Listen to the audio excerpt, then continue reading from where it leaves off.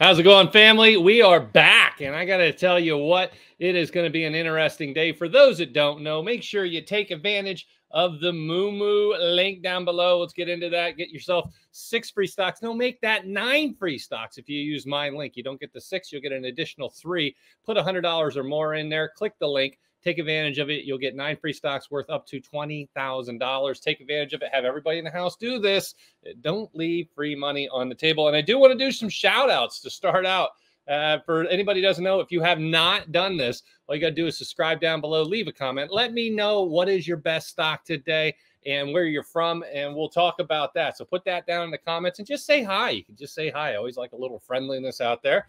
Shout out to KW, Donna Hale, Double Up TV, Brad Brown, and David Lee. I wanted to make sure I threw a couple shout outs out there. I appreciate the comments, and I look forward to more. Let me know. I always wonder if people out there actually hear the shout outs I do back to the community to give thanks for you being a part of this. And yeah, once in a while we find out and they say, yeah, I heard it. All right, here we go. Take a look at it today. What's happening? The markets are a little bit red, not too bad. I was expecting to see a turn. We did in the beginning, and then all of a sudden we saw we saw what you can hear in the background. If you can hear old Tesla cat meow, and he, just like everyone else, did not enjoy the market today. So it started out pretty decent, comes back down. The VIX dropped though, which is good, but I do got good news in this video. So this video is going to be one of them ones where you can listen. We can hear some of the things new Fed members are coming out saying, as well as some new news on the inflation front, which is happily good. And so we're going to talk about that as we move forward. Now, if you don't know, we have a live stream tonight, 7 o'clock Eastern. I have Keenan Grace and Stock Up with Larry Jones stopping over. So I think I'll put the link down below in the description. If you'd like to join us, make sure you stop over at that time. But we got some good things going on. Let's hit out there. We're going to start this one with the inflation is starting to drop like a rock, leading to deflation in certain areas of the economy, Fundstrat says. So I've been saying this and saying it and saying it. Do not be surprised if we hit a period of deflation, and we could see that. And so you hear it. It's not just dropping. Certain areas, inflation is starting to drop like a rock rather than a feather, according to Fundstrat's Tom Lee. And we are starting to see massive drops in certain prices. Not everything, of course, but certain things. Lee observed outright deflation in some areas of the economy, suggesting that inflation is less sticky than perceived. And for those wondering, and we'll look at the last part here, stock market investors are looking for a cool down inflation that would allow the Fed to ease its rate of trajectory. And I will say this, you got some pretty big minds out there. And I showed you the Wharton School of Business out of the University of Penn. I've talked about a lot of different studies out there that have found that you're going to have the Fed actually get too restrictive. You're going to see the Fed go too far. And that leads into some concerns that a lot of people have in 2023. I also touched on what it's really going to take to slow down the inflation and actually have it go backwards for the overall. And this is the global economy and everything. Now you're hearing, like I just showed you, we'll throw it up again, certain areas are starting to drop, and some of them are actually becoming deflationary. Now, at the end of it, the 5 regions, and they talk about different things.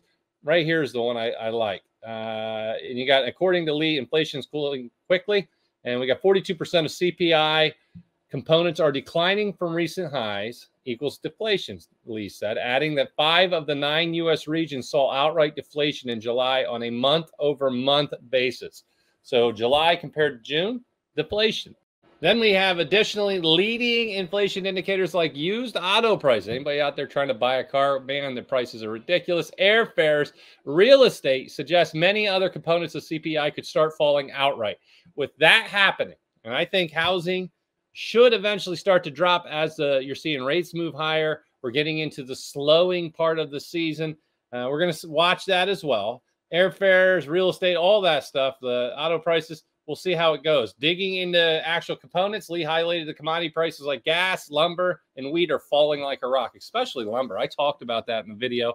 As are electronics, meat like chicken and beef, and clothing. So we're seeing a lot of goods and services out there starting to drop.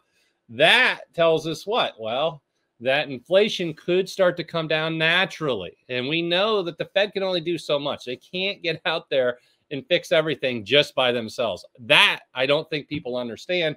But the good news is it is starting to unwind. It is finally, as they always say, going to become transitory. And I still remember all the people making videos on transitory. We did not see that happening. We thought it was actually going to be stuck. It was going to last, and it did. And then it's funny to watch the same people who scream transitory, then coming out acting like they thought we always said it was not going to stay. It was going to be here for a long time. And it's like the different things. It just makes you shake your head. The flip flopping everywhere is just very frustrating when it comes to trying to help people out there and everything else. Walmart-owned Sam's Club raises annual membership fee for first time in 9 years. Do you need anything more than this, people, to understand that inflation is not going away? When Sam's Club raises that membership, and what do we got? $45 to $50 for club members, and $100 to $110 for the plus member. And yes, I am a plus member. I know there's a lot of Costco fans out there. We have them over in our Patreon. Salute to all you. I've never been in a Costco. I never even had an opportunity to be in a Costco, or I'd go check it out. I put it down to this, and let's make sure we got a close-up of this. It comes down Sam's Club versus Costco. Let me know down below which one is the best. I'm going to tell you, I always judge it based on the hot dog and soda price and how good the hot dog actually is. And so I know over at Sam's Club, I like to stop in there for a lunch. I think it's like $1.50, but you can go in there and get a huge hot dog, all you can drink soda, and enjoy it. And I'm telling you what, to me, that is one of the greatest deals. I think it used to be 99 cents back in the day, but that I understand. I'm not even sure if it was. It may have been $1.50. It's a great deal, and I don't want to see them change that, but you never know. And so let me know what is the best down below. Like I said, never been in a Costco yet, but I hear nothing but good things about it. So we see that price going up. That's your natural price, all right? So that's jumping a little over 10%.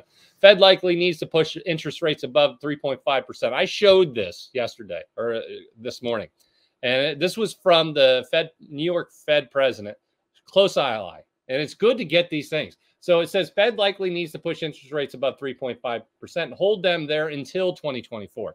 Well, that was yesterday. Check this out. Fed's Mester sees benchmark rate above 4% and no cuts at least through 2023. Now, don't sleep on this. This is out of Cleveland. Let's be honest. One of the best cities in the world, Cleveland. Go Browns. And we will see how that goes. Cleveland Federal Reserve President Loretta Mester, I believe I'm saying that right, said Wednesday she sees benchmark interest rates rising above 4% by early next year. And then she anticipates the rate increases to slow economic growth, which she sees running well above 2%. Okay, so here you go. Put them all together. You got her saying it's going to hit 4%. You got, here we go, above 3.5. So above 3.5, 4%. You're right in that range, about 0.5%. And she says we don't see any cuts next year. But yet I believe that the markets were pricing in 50 basis point cuts. And I'm going to tell you, you can't trust just one article. Take my word on this. So even if I'm showing you this and you're like, well, what's that mean, Mo? What's going on with this? The Fed doesn't even know what it's going to do in the next 6 months. That I can promise you. They have ideas of what they would like to do, but it's going to be dependent on the data. And so right now, I think you're going to see inflation come out as getting much better. Hopefully, that's what we're going to see for August. And that'll be the next moment that we see. Once we get that in September, we'll see that push the markets up. And then you're going to have the October, November run from back to school. You got back to school. You got a lot of people shopping for Christmas. And I think you just see a record amount of savings that's out there for corporations and regular people coming out and getting spent up a little bit. And that's going to help spur it. And plus, you got all the money being spent by the government, which is a good thing in terms of pushing the market up. And then once we get into January and then student loans come due, people paying for holidays and stuff like that, we had all the spending. That's when we're going to start to see the hits. And then, of course, the Fed running down that balance sheet twice as much as they planned back. I shouldn't say as they planned. They're doubling up to 95 billion a month starting in September. That's going to start taking a bigger hit as well. And so I think all these, and sometimes there's a delay effect on the markets for some of this. And so that's why I'm kind of watching late December into January as the flipping point, if you will.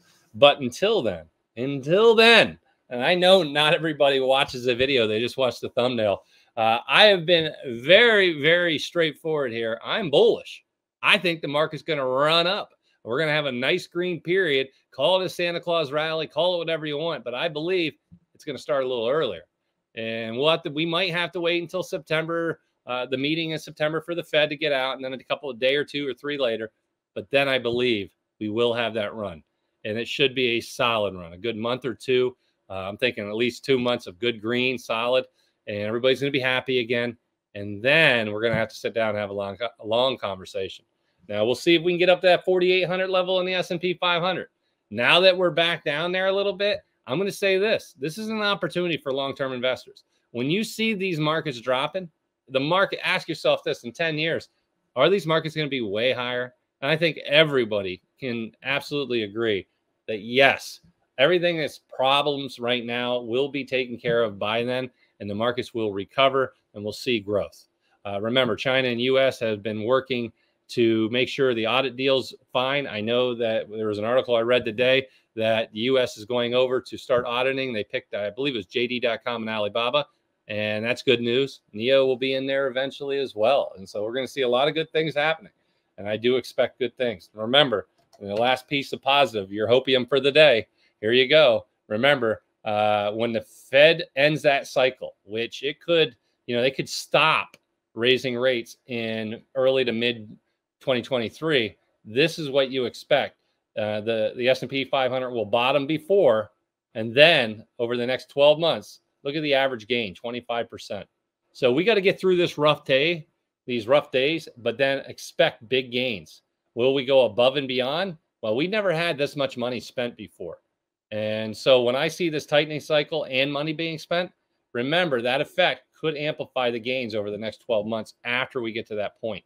And so I'm kind of excited about this, and we'll find out how it goes. This is a pretty cool article too. I was going to add it, but let's share this. 8 stocks turned 10 grand into 94,000 in 8 months.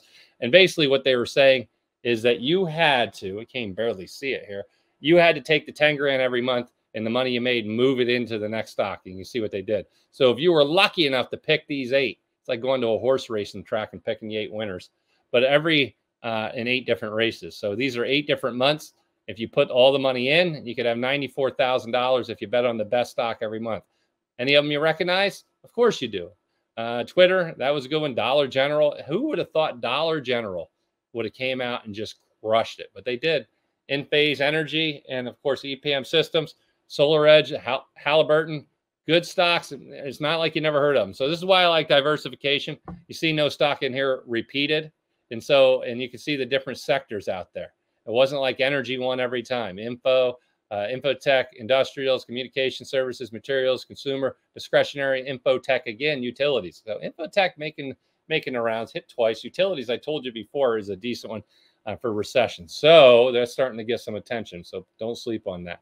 There you go. I thought that was interesting stuff. So if you haven't done it, make sure you get the free cash. Don't let the free money on the table, family. I'm telling you, hit the Moo link down below. Put the $100 in. Have your spouses out there, your husband or wives, hit that with you, and your kids, have them signing up if they're 18 or older, parents, whatever. Everybody can get some free stocks out of this and have some fun. And this is one of the best deals I've ever seen. 9 free stocks for putting $100 or more in, but you got to use my link to get it. If you don't get it. All right. And then, of course, I do have the Webull link down there. Click that, put $1 in. You can get up to 12 free stocks. That's right, only $1. And then come on over to the Patreon. Join me over there. We're talking. We have the private Discord, thousands of members, and you can see all the portfolios. I appreciate you stopping by. Now let's get out there and make some money.